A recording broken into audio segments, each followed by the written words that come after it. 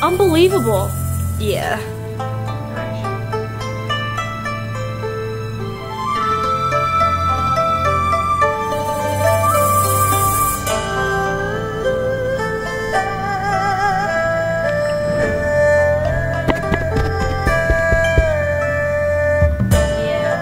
Jesus, how can you leave her like this? I'm not good with dead people. Well, when did you first notice her?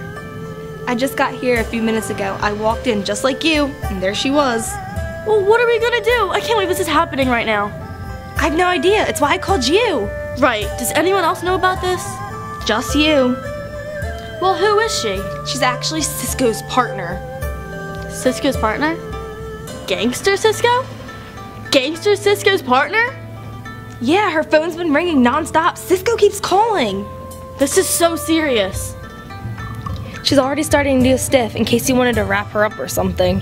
I can't believe this, Riley. Do you realize how serious this is right now? Yeah.